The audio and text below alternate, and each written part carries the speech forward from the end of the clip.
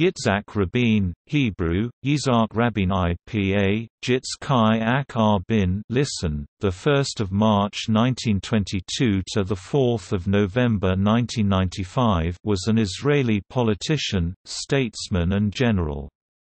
He was the fifth Prime Minister of Israel, serving 2 terms in office, 1974–77 and 1992 until his assassination in 1995. Rabin was born in Jerusalem to Ukrainian Jewish immigrants and was raised in a labor Zionist household. He learned agriculture in school and excelled as a student. He led a 27-year career as a soldier. As a teenager he joined the Palmach, the commando force of the Yishuv. He eventually rose through its ranks to become its chief of operations during Israel's War of Independence. He joined the newly formed Israel Defense Forces in late 1948 and continued to rise as a promising officer. He helped shape the training doctrine of the IDF in the early 1950s, and led the IDF's Operations Directorate from 1959 to 1963. He was appointed Chief of the General Staff in 1964 and oversaw Israel's victory in the 1967 Six-Day War. Rabin served as Israel's ambassador to the United States from 1968 to 1973, during a period of deepening U.S.-Israel ties. He was appointed Prime Minister of Israel in 1974, after the resignation of Golda Meir. In his first term, Rabin signed the Sinai Interim Agreement and ordered the Entebbe raid. He resigned in 1977 in the wake of a financial scandal. Rabin was Israel's Minister of Defense for much of the 1980s, including during the outbreak of the First Intifada. In 1992, Rabin was re-elected as Prime Minister on a platform embracing the Israeli-Palestinian peace process. He signed several historic agreements with the Palestinian leadership as part of the Oslo Accords. In 1994, Rabin won the Nobel Peace Prize together with longtime political rival Shimon Peres and Palestinian leader Yasser Arafat. Rabin also signed a peace treaty with Jordan in 1994. In November 1995, he was assassinated by an extremist named Yigal Amir, who opposed the terms of the Oslo Accords. Amir was arrested and convicted of Rabin's murder. He was sentenced to life imprisonment. Rabin was the first native-born Prime Minister of Israel, the only Prime Minister to be assassinated and the second to die in office after Levi Eshkol. Rabin has become a symbol of the Israeli-Palestinian peace process.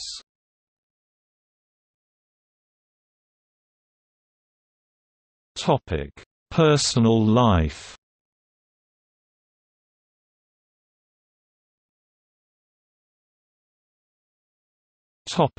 Family background.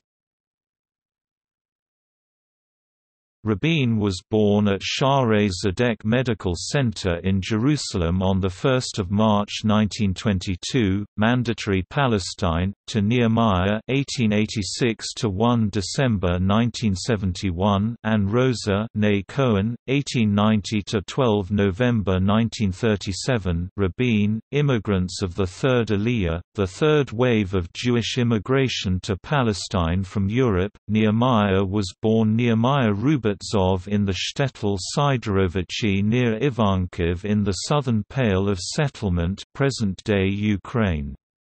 His father Menahem died when he was a boy, and Nehemiah worked to support his family from an early age. At the age of 18, he emigrated to the United States, where he joined the Pole Zion Party and changed his surname to Rabin.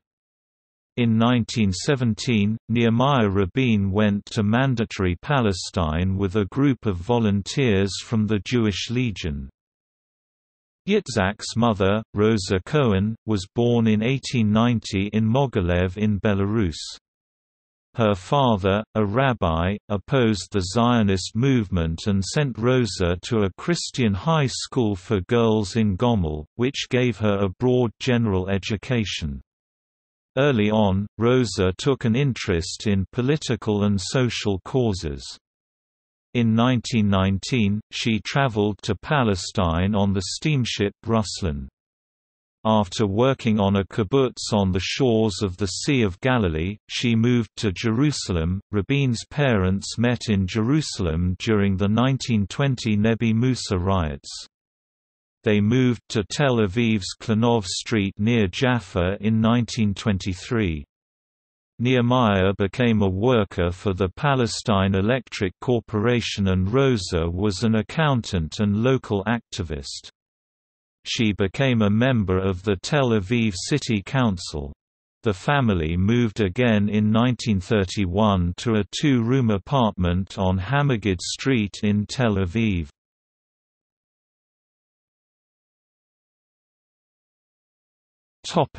Early life and education. Rabin grew up in Tel Aviv, where the family relocated when he was 1 year old. He enrolled in the Tel Aviv Beit Hinok Leildei Ovdim schoolhouse for workers' children in 1928 and completed his studies there in 1935. The school taught the children agriculture as well as Zionism. Rabin mostly received good marks in school, but he was so shy that few people knew he was intelligent. In 1935, Rabin enrolled at an agricultural school on Kibbutz Givat Hashlosha that his mother founded. It was here in 1936 at the age of 14 that Rabin joined the Haganah and received his first military training, learning how to use a pistol and stand guard. He joined a socialist Zionist youth movement, Hanor Ha'avd. In 1937, he enrolled at the two-year Kadori Agricultural High School.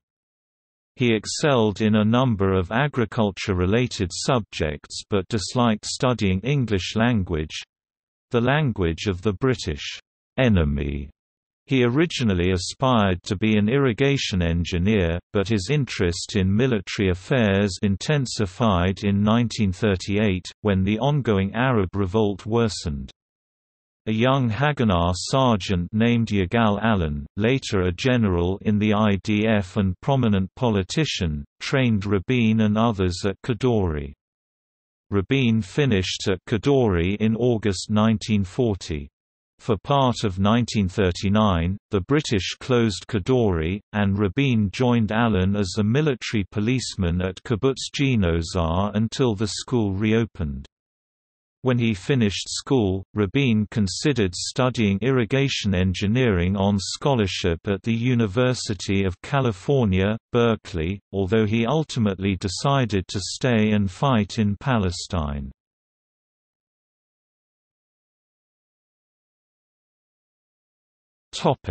Marriage and family.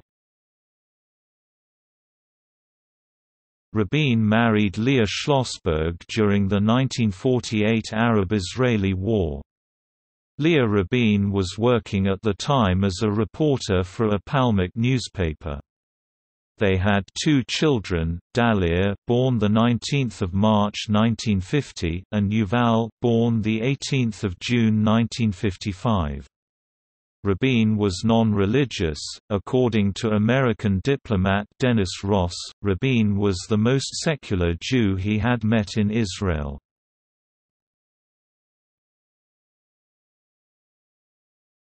Topic: Military career.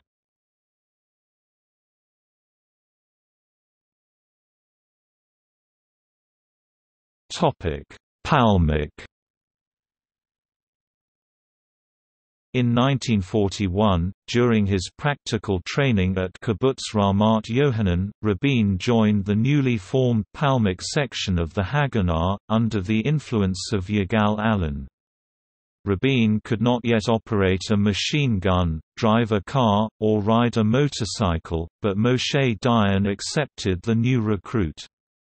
The first operation he participated in was assisting the Allied invasion of Lebanon, then held by Vichy French forces, the same operation in which Dayan lost his eye in June–July 1941. Allon continued to train the young Palmach forces. As a Palmachnik, Rabin and his men had to lie low to avoid arousing inquiry from the British administration. They spent most of their time farming, training secretly part-time. They wore no uniforms and received no public recognition during this time. In 1943, Rabin took command of a platoon at Kfar Galadi. He trained his men in modern tactics and how to conduct lightning attacks. After the end of the war, the relationship between the Palmach and the British authorities became strained, especially with respect to the treatment of Jewish immigration. In October 1945, Rabin was in charge of planning and later executing an operation for the release of interned immigrants from the Atlit detainee camp for Jewish illegal immigrants. In the Black Shabbat, a massive British operation against the leaders of the Jewish establishment in the British Mandate of Palestine, Rabin was arrested and detained for 5 months. After his release, he became the commander of the 2nd Palmach Battalion and rose to the position of Chief Operations Officer of the Palmach in October 1947.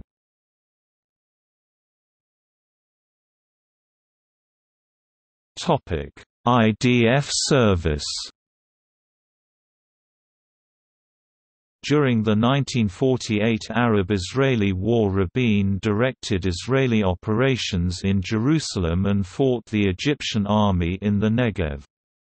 During the beginning of the war, he was the commander of the Harel Brigade, which fought on the road to Jerusalem from the coastal plain, including the Israeli Burma Road, as well as many battles in Jerusalem, such as securing the southern side of the city by recapturing Kibbutz Ramat Rachel.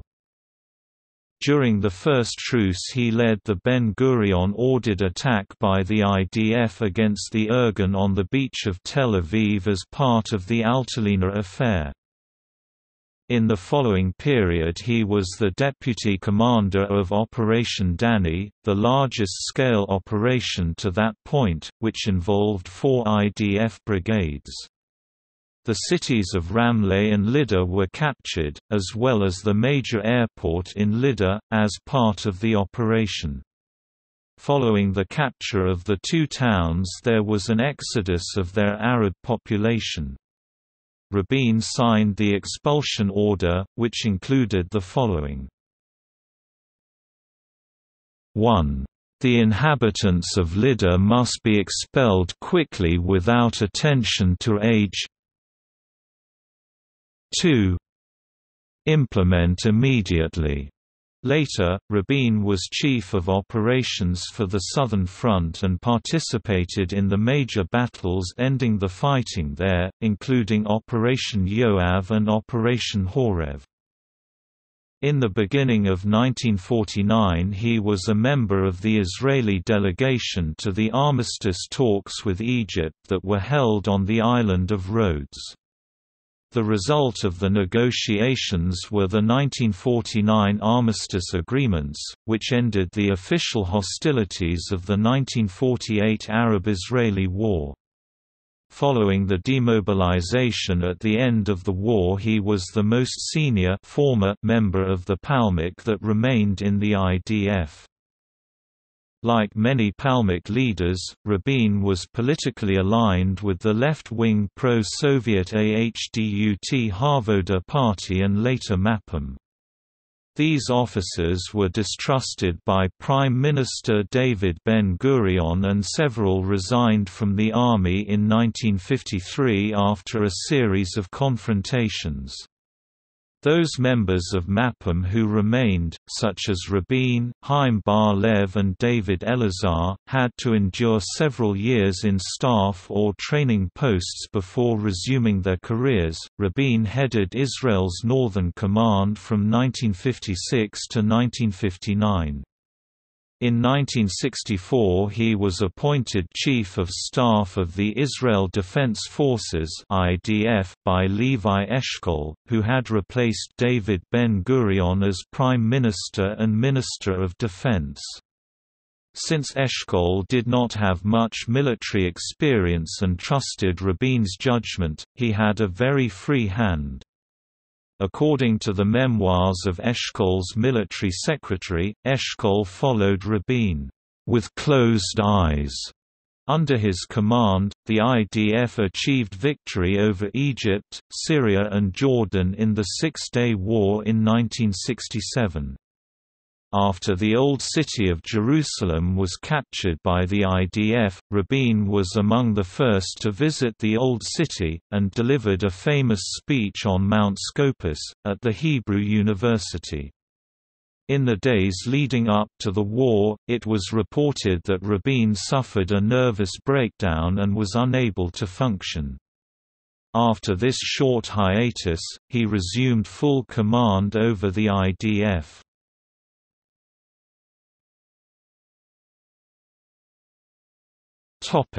Ambassador and Minister of Labor.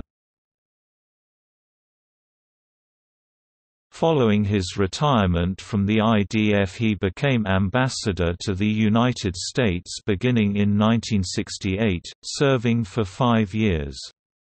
In this period the U.S. became the major weapon supplier of Israel, and in particular he managed to get the embargo on the F-4 Phantom fighter jets lifted. During the 1973 Yom Kippur War he served in no official capacity, and in the elections held at the end of 1973 he was elected to the Knesset as a member of the alignment. He was appointed Israeli Minister of Labor in March 1974 in Golda Meir's short-lived government. While serving as ambassador, Rabin met and formed a relationship with Menahem M. Schneerson.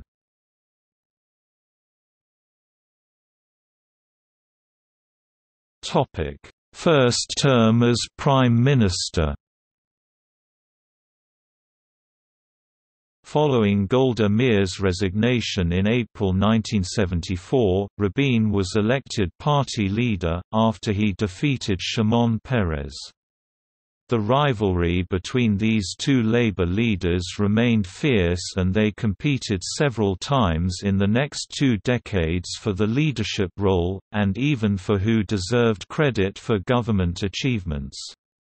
Rabin succeeded Golda Meir as Prime Minister of Israel on 3 June 1974.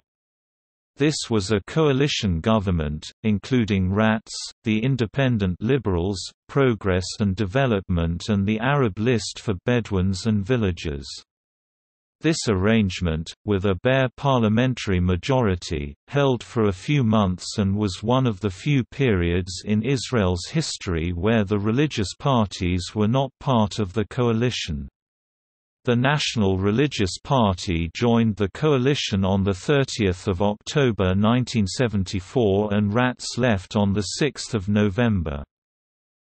In foreign policy, the major development at the beginning of Rabin's term was the Sinai Interim Agreement between Israel and Egypt, signed on 1 September 1975. Both countries declared that the conflict between them and in the Middle East shall not be resolved by military force but by peaceful means.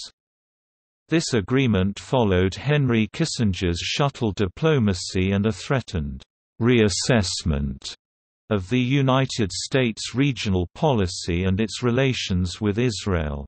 Rabin notes it was an innocent-sounding term that heralded one of the worst periods in American-Israeli relations. But the agreement was an important step towards the Camp David Accords of 1978 and the peace treaty with Egypt signed in 1979. Operation Entebbe was perhaps the most dramatic event during Rabin's first term of office. On his orders, the IDF performed a long-range undercover raid to rescue passengers of an airliner hijacked by militants belonging to the Popular Front for the Liberation of Palestine's Wadi Haddad faction and the German Revolutionary Cells (RZ), who had been brought to Idi Amin's Uganda.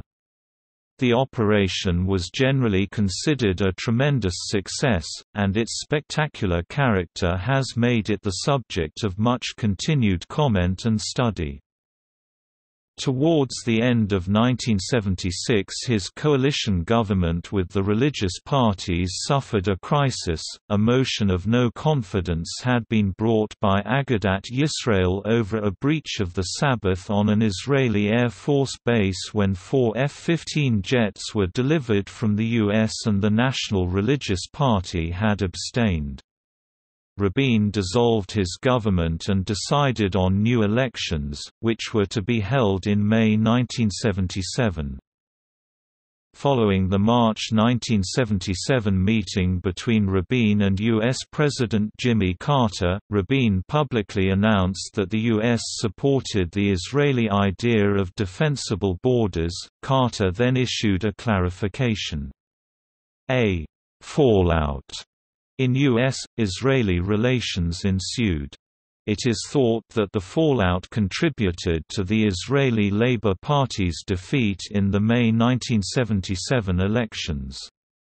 On 15 March 1977, Haaretz journalist Dan Margolite revealed that a joint dollar account in the names of Yitzhak and Leah Rabin, opened in a Washington, D.C., bank during Rabin's term of office as Israel ambassador 1968–73, was still open, in breach of Israeli law. According to Israeli currency regulations at the time, it was illegal for citizens to maintain foreign bank accounts without prior authorization. Rabin resigned on 8 April 1977, following the revelation by Maariv journalist S. Isaac Meckel that the Rabins held 2 accounts in Washington, not one, containing $10,000, and that a Finance Ministry Administrative Penalty Committee fined them $150,000. Rabin withdrew from the party leadership and candidacy for Prime Minister.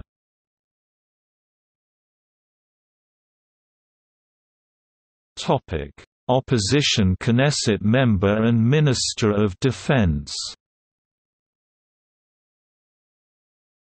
Following his resignation and Labour Party defeat at the elections, Likud's Menahem Begin was elected in 1977.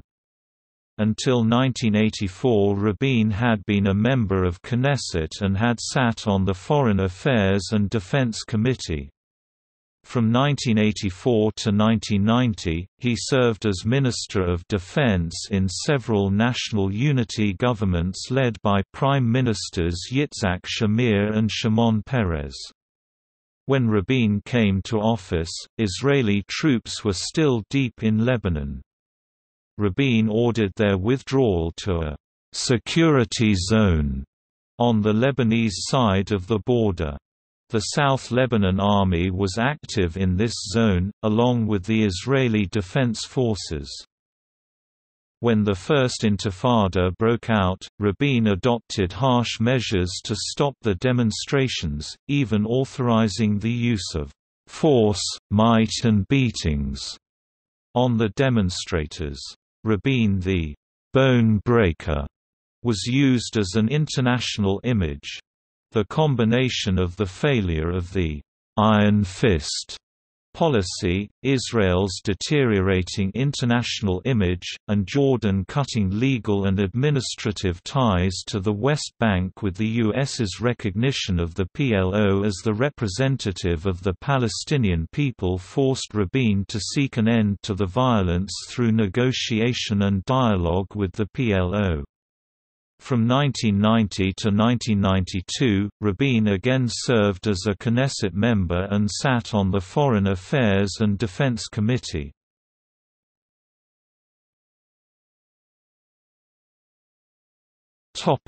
Second term as Prime Minister. In 1992, Rabin was elected as chairman of the Labour Party, winning against Shimon Peres. In the elections that year his party, strongly focusing on the popularity of its leader, managed to win a clear victory over the Likud of incumbent Prime Minister Yitzhak Shamir. However, the left-wing bloc in the Knesset only won an overall narrow majority, facilitated by the disqualification of small nationalist parties that did not manage to pass the electoral threshold. Rabin formed the first Labour-led government in 15 years, supported by a coalition with Meretz, a left-wing party, and Shas, a Mizrahi ultra-Orthodox religious party. On 25 July 1993, after Hezbollah fired rockets into northern Israel, Rabin authorized a week-long military operation in Lebanon. Rabin played a leading role in the signing of the Oslo Accords, which created the Palestinian National Authority and granted it partial control over parts of the Gaza Strip and West Bank. Prior to the signing of the accords, Rabin received a letter from PLO chairman Yasser Arafat renouncing violence and officially recognizing Israel, and on the same day, 9 September 1993, Rabin sent Arafat a letter officially recognizing the PLO. After the announcement of the Oslo Accords, there were many protest demonstrations in Israel objecting to the accords. As these protests dragged on, Rabin insisted that as long as he had a majority in the Knesset he would ignore the protests and the protesters. In this context he said, "The protesters, can spin around and around like propellers." But he would continue on the path of the Oslo Accords. Rabin's parliamentary majority rested on non-coalition member Arab support. Rabin also denied the right of American Jews to object to his plan for peace, calling any such dissent, "chutzpah."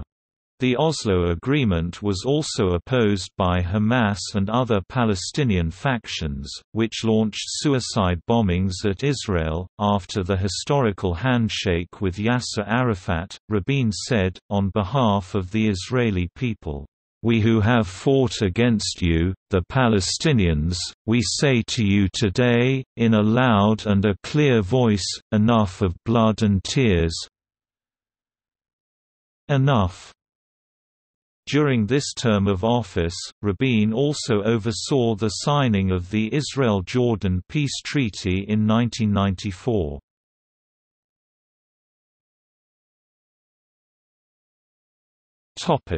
Economic and social reforms. Rabin significantly reformed Israel's economy, as well as its education and healthcare systems. His government significantly expanded the privatization of business, moving away from the country's traditionally socialized economy. The scheme was described by Moshe Ahrens as a privatization frenzy. In 1993, his government set up the Yozma program, under which attractive tax incentives were offered to foreign venture capital funds that invested in Israel and promised to double any investment with government funding.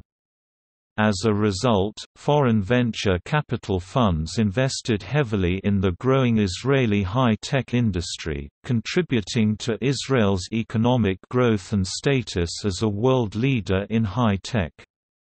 In 1995, the National Health Insurance Law was passed. The law created Israel's universal health care system, moving away from the traditionally Histadrut-dominated health insurance system. Doctors' wages were also raised by 50%. Education spending was raised by 70%, with new colleges being built in Israel's peripheral areas, and teachers' wages rising by 1/5. His government also launched new public works projects such as the Cross-Israel Highway and an expansion of Ben Gurion Airport.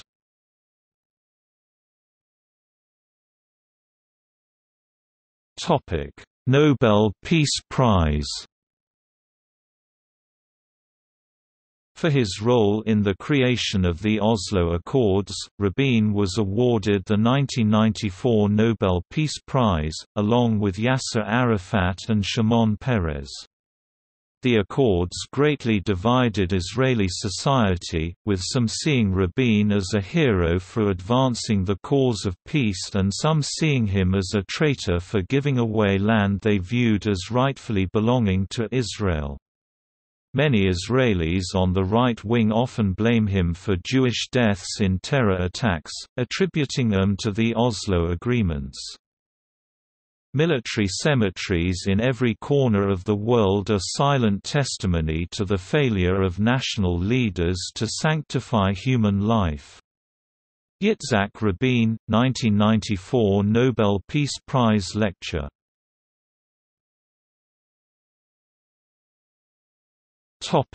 Assassination and aftermath. On the evening of 4 November 1995, 12th of Heshvan on the Hebrew calendar, Rabin was assassinated by Yigal Amir, a right-wing extremist who opposed the signing of the Oslo Accords. Rabin had been attending a mass rally at the Kings of Israel Square, now Rabin Square, in Tel Aviv, held in support of the Oslo Accords. When the rally ended, Rabin walked down the City Hall steps towards the open door of his car, at which point Amir fired 3 shots at Rabin with a semi-automatic pistol. 2 shots hit Rabin, and the third lightly injured Yoram Rubin, one of Rabin's bodyguards. Rabin was taken to the nearby Ichilov hospital with considerable delay, where he died on the operating table less than 40 minutes later due to blood loss and a punctured lung. Amir was immediately seized by Rabin's bodyguards. He was later tried, found guilty, and sentenced to life imprisonment. After an emergency cabinet meeting, Israel's foreign minister, Shimon Peres, was appointed as acting Israeli prime minister. Rabin's assassination came as a great shock to the Israeli public and much of the rest of the world.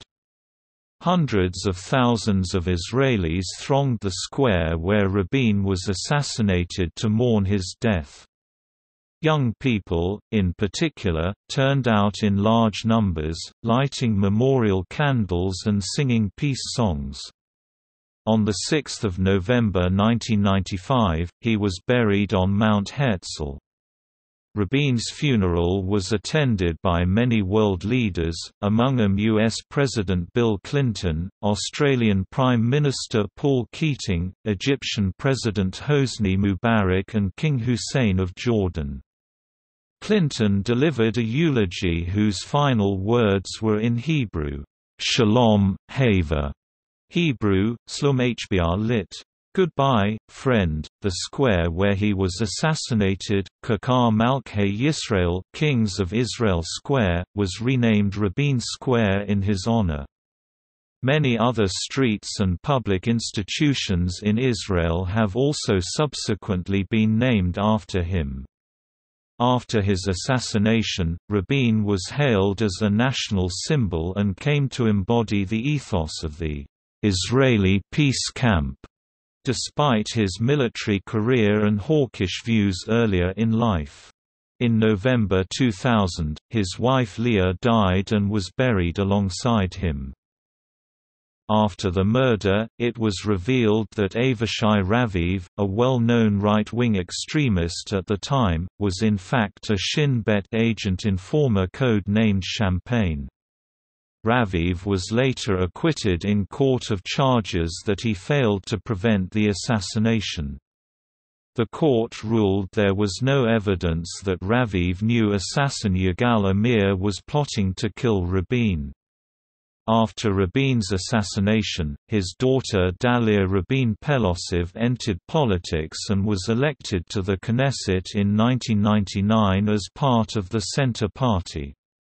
In 2001, she served as Israel's Deputy Minister of Defense.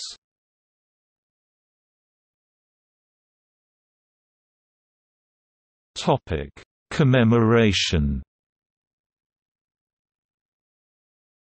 The Knesset has set the 12th of Heshvan, the murder date according to the Hebrew calendar, as the official memorial day of Rabin.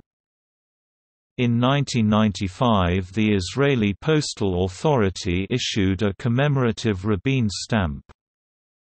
In 1996, Israeli songwriter Naomi Shemer translated Walt Whitman's poem, "O Captain, My Captain," to Hebrew and wrote music for it to mark the anniversary of Rabin's assassination.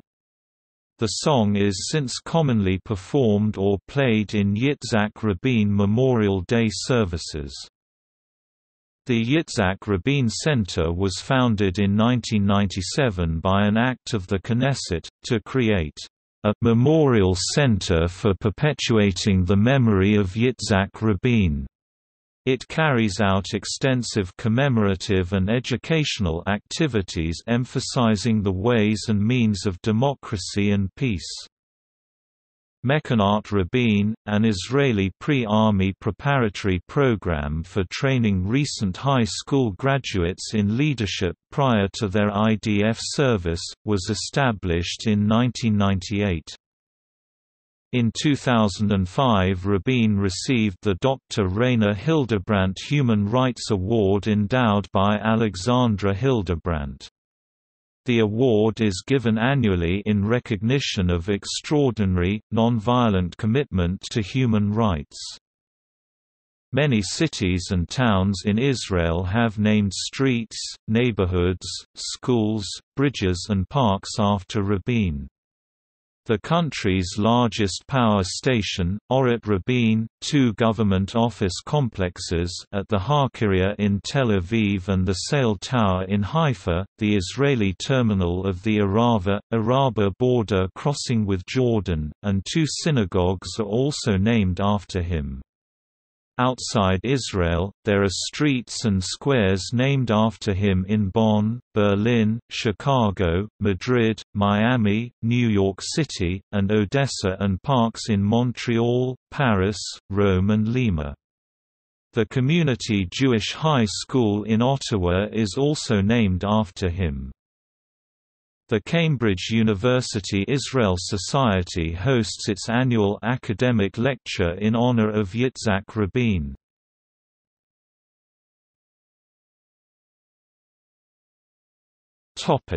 See also: List of Israeli Nobel laureates, List of Jewish Nobel laureates, Kempler video, Assassination of Yitzhak Rabin video, Shir LaShalom, the peace song, sung by Rabin at the peace rally short before his assassination. Bibliography Avner, Yehuda 2010. The Prime Ministers, An Intimate Narrative of Israeli Leadership. Toby Press. ISBN 978-1-59264-278-6. OCLC 758,724,969. Ben Artzi Pelosiv, Noah 1997. In the Name of Sorrow and Hope. ISBN 978-0-517-17963-5. Benedict, Linda. Yitzhak Rabin, The Battle for Peace. ISBN 1-904950-06-X. Cleveland, William I 1994. A History of the Modern Middle East. Westview Press. Efron, Dan 2015. Killing a King, The Assassination of Yitzhak Rabin and the Remaking of Israel. W. W. Norton & Company. ISBN 978-0393242096. Gresh, Alan, Vidal, Dominique 2004. The New A to Z of the Middle East. I. B. Taurus. Horowitz, ed., David 1996. Yitzhak Rabin, Soldier of Peace. Peter Halban, CS1 maint, extra text, authors list link Horowitz, ed., David. Shalom, Friend, The Life and Legacy of Yitzhak Rabin. ISBN 1-55704-287-X, CS1 maint, extra text, authors list link Inbar, Ephraim 1999. Rabin and Israel National Security. Woodrow Wilson Press. Kurtzman, Dan 1998. Soldier of Peace, The Life of Yitzhak Rabin 1922–1995. HarperCollins. ISBN 0-06-018684-4. Milstein, Yuri 1999. The Rabin File. Geffen. ISBN 965-229-196-X. Papp, Ilan 2004. A History of Modern Palestine. Cambridge University Press. Quigley, John 2004. The Case for Palestine, The International Law Perspective. Duke University Press. Rabin, Leah. Rabin, Our Life, His Legacy. ISBN 0-399-14217-7. Rabin, Yitzhak. The Rabin Memoirs. ISBN 0-520-20766-1. Schleim, Avi 2000. The Iron Wall, Israel and the Arab World. Penguin Books. Slater, Robert 2015. Rabin, 20 Years After. Kotaram International Publishing. ISBN 978-9-657-58913-7. Slater, Robert 1993. Rabin of Israel. Robson Books. Smith, Charles D. 2004. Palestine and the Arab-Israeli Conflict 5th ed. Macmillan Press. Sorik, Tamir 2015. Palestinian Commemoration in Israel, Calendars, Monuments, and Martyrs. Stanford, CA, Stanford University Press. pp. 217–232. ISBN 9780804795180. Sprinzak, Ehud 2000, Yoram Perry, ed., Israeli Radical Right, The Association of Yitzhak Rabin, Stanford University Press. Tesla, Mark 1974. A History of the Israeli-Palestinian Conflict. Indiana University Press.